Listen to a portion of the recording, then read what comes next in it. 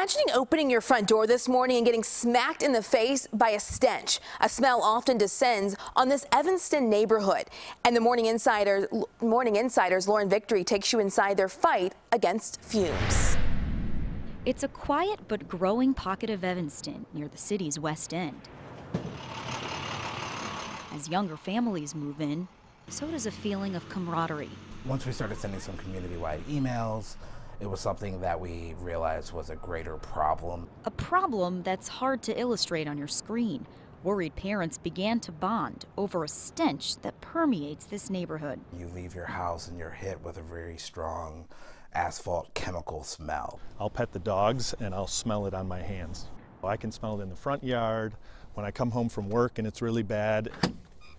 Okay, so this is my back gate. Mike Bowl shows us how close the source is, a factory called Tape Coat Company. His complaints about the asphalt smell initially fell flat. Cook County inspectors found no odors on multiple visits. This kind of gave me a lesson in, kind of don't take no for an answer.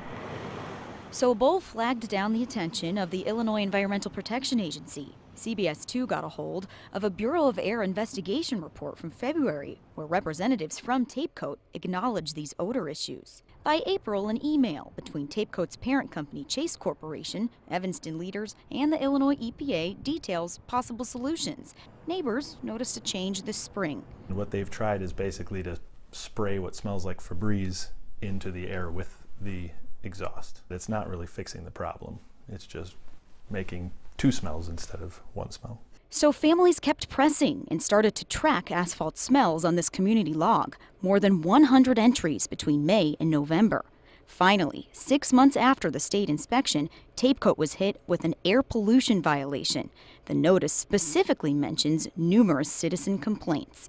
While Chase Corporation refused our requests for an on-camera interview, they did write me back a pretty interesting email. The CEO said if exhaustive and costly efforts don't work in the next 6 months, we will halt production of the product at this location.